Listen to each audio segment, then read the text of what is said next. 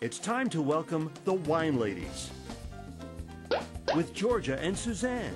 An entertaining hour topped up with great ideas about wine, where to dine, anything and everything to do with the vine. Great conversation, lots of laughter, guests from all walks of life, food and wine, music, art, sports, and much more, all on the Wine Ladies. Hi everybody, it's us, the Wine Ladies. I'm Georgia. And I'm Suzanne, and welcome to the Wine Ladies One Sip at a Time. We're live here today in studio. And of course, our friends and fans on Facebook, Twitter, thewineladies.com. Thanks as always for sending in all your questions and your comments.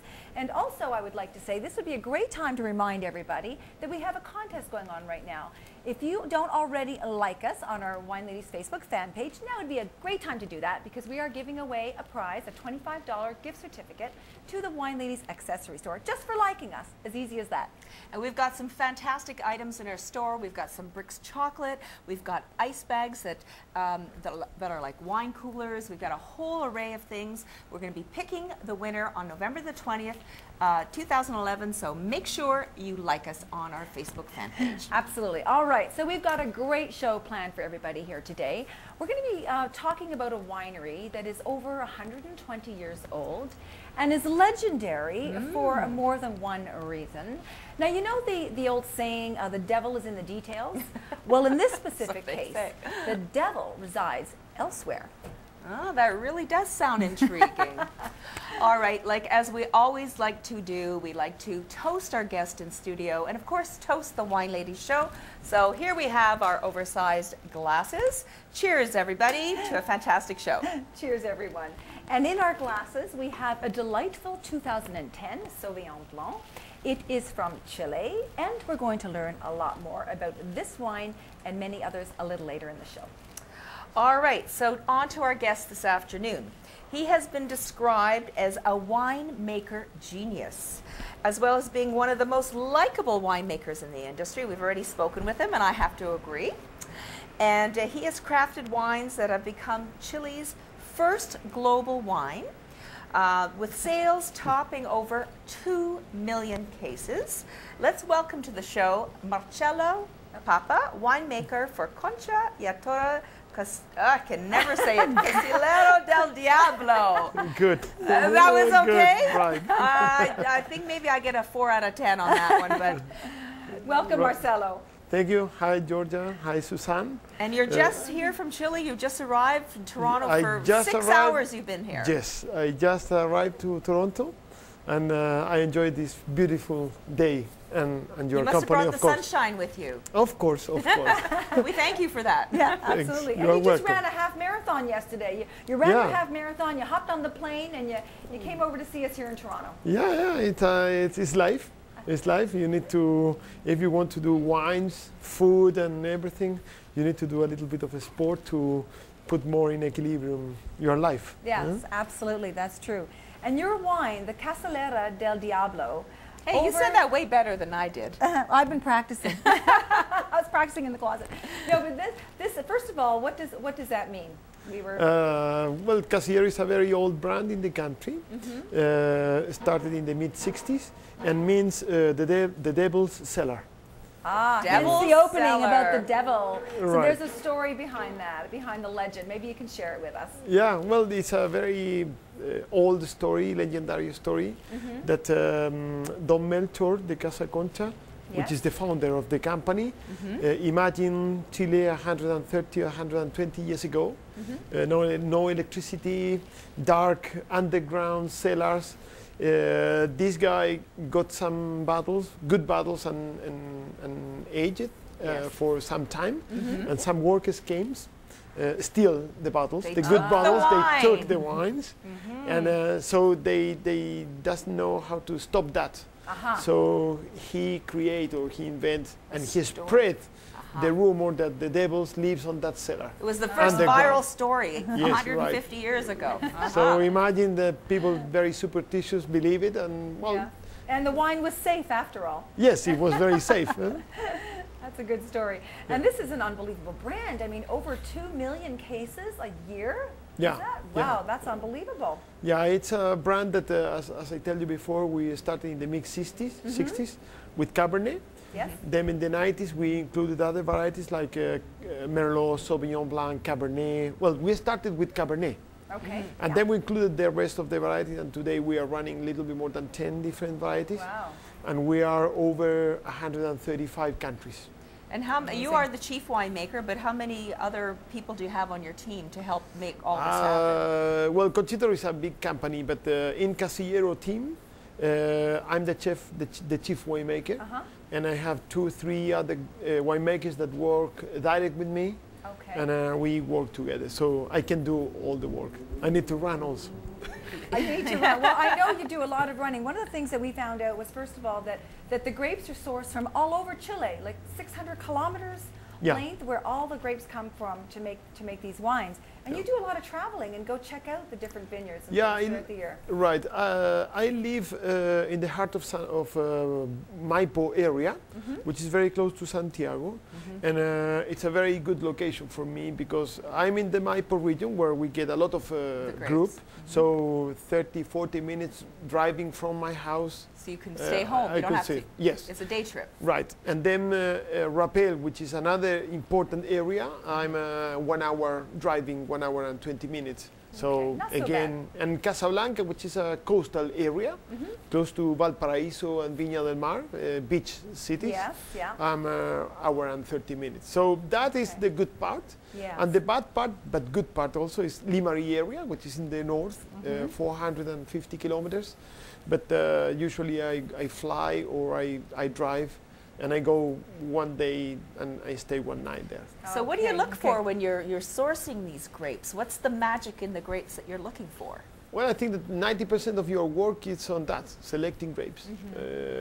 The rest that you could do in the cellar is just to do, you need to do correct winemaking, don't do mistakes, and that's it. And I don't know. I had one experience making wine at home. I just wanted to try to see what it was like. It was a complete disaster. All right. I'm going to leave the winemaking to the experts, most definitely. Yeah, I still have one of those bottles, by the way. It looks a little bit like vinegar. Right.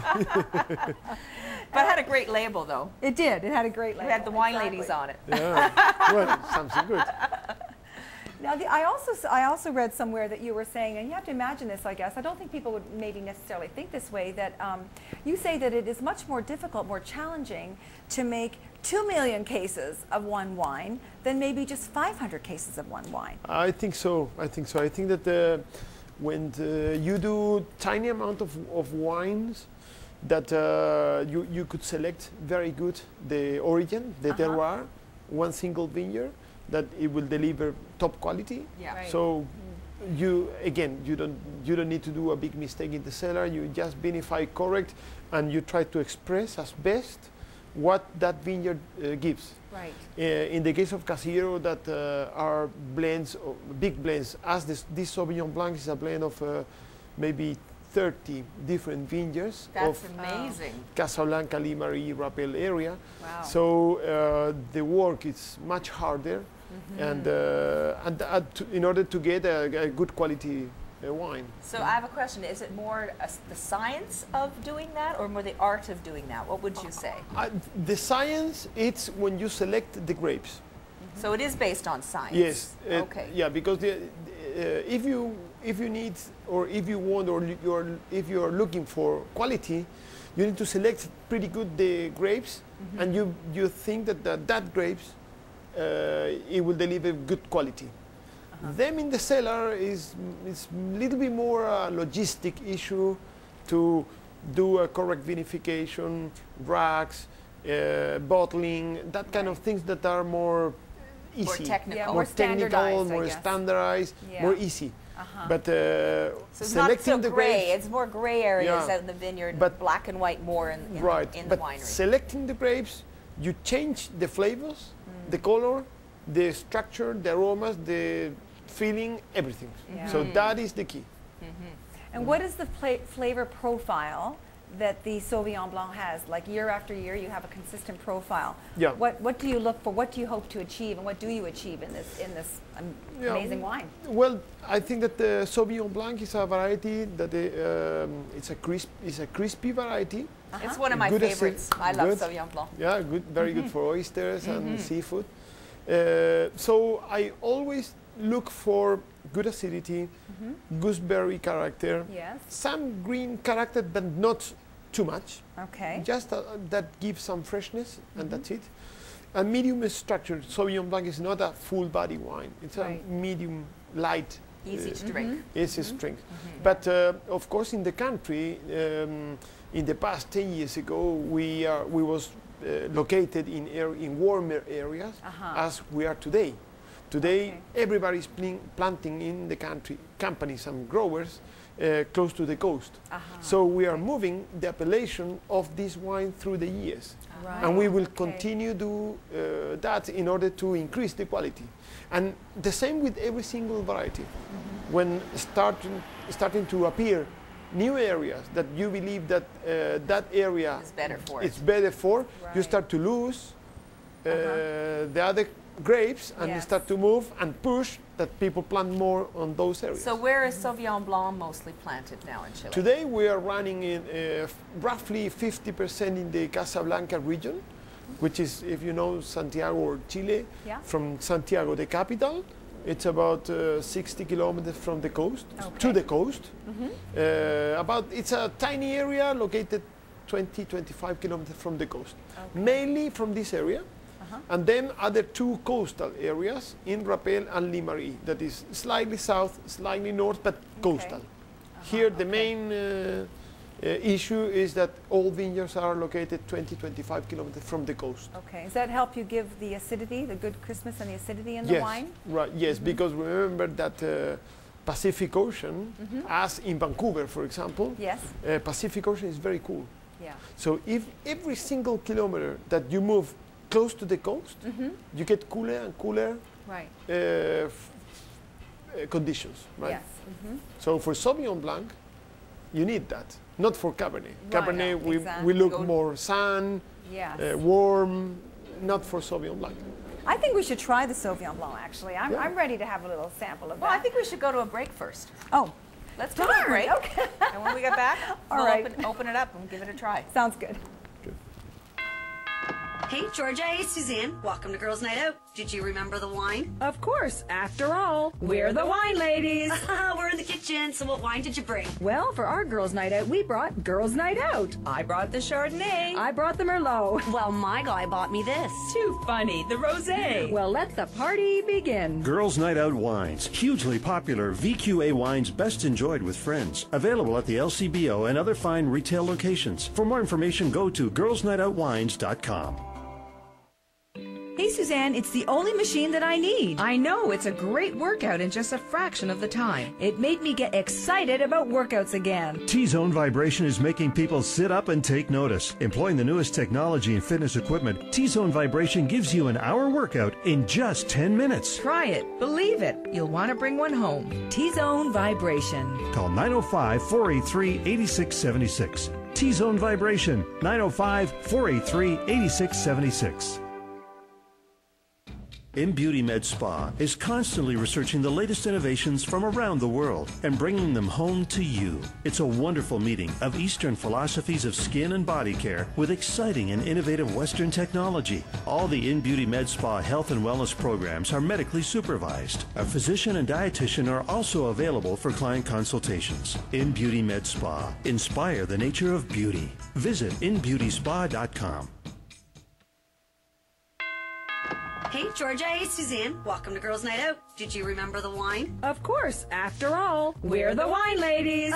We're in the kitchen, so what wine did you bring? Well, for our Girls' Night Out, we brought Girls' Night Out. I brought the Chardonnay. I brought the Merlot. Well, my guy bought me this. Too funny, the Rosé. Well, let the party begin. Girls' Night Out wines. Hugely popular VQA wines best enjoyed with friends. Available at the LCBO and other fine retail locations. For more information, go to girlsnightoutwines.com.